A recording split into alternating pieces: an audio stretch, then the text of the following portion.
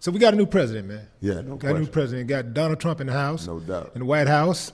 And, man, what's your thoughts on that? I mean, my thought is it's kind of funny to me because I'm looking at how scared everybody getting. You know, black folks and Latino folks, they scared to death.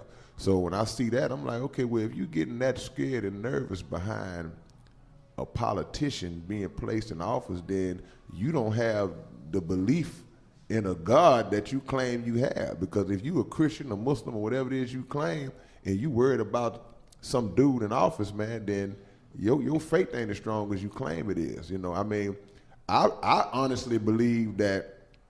But can't you have faith and still believe that you got a kook in the house? You know, like just a fool? Yeah, you can believe it because he is a fool, but you shouldn't be scared of. You shouldn't be scared of anything that he.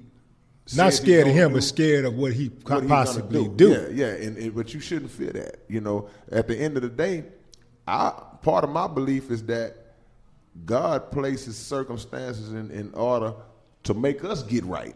You know, for years you got black people that we haven't united, we haven't pooled our resources, we haven't established businesses of our own, and we always seeking to integrate and rub elbows with white folks and get next to them.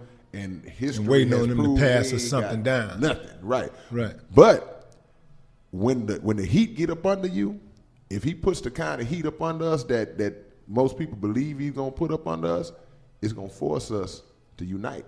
You know, so you know, I believe that's a plan that could. Well, hell, I like him then. If you're gonna put it like that, look. And Donald Trump, do your thing, man. Dog us out. Do us dirty. And the wise people among us think the way you think. Ready. Like, come on with it. Some people are glad because they're looking at the bigger picture. The bigger picture is us coming together as a people and getting out from under the foot of America. You know, and if we can pull that off by any means, we got to take some stripes, though. We got to get whapped across the ass a few times to get right. Then so be it, straight up. Yeah, but you know, Donald Trump ain't just scaring black folks; he's scaring the international community. Like, I remember there was a distinct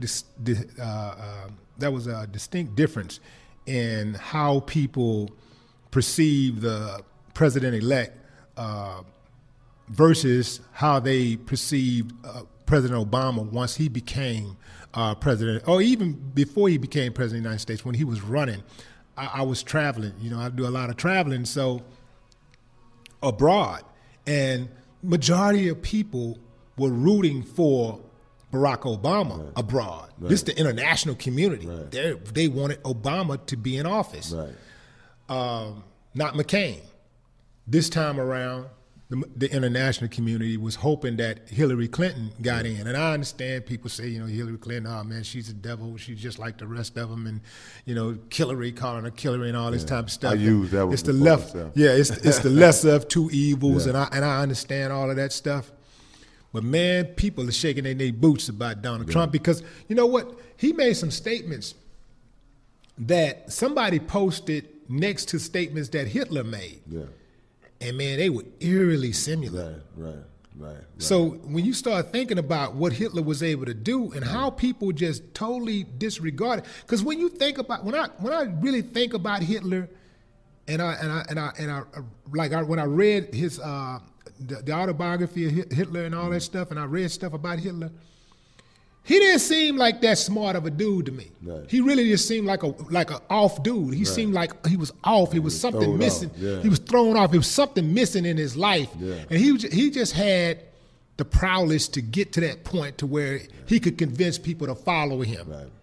You know, you don't have to be like an intellect. No, you got to be charismatic. You got to be charismatic. And have the pull. You know, some guys they not just the smartest guy in the world, but they have the pull or the attracting power on the people, and that's sometimes that's all you need. Right.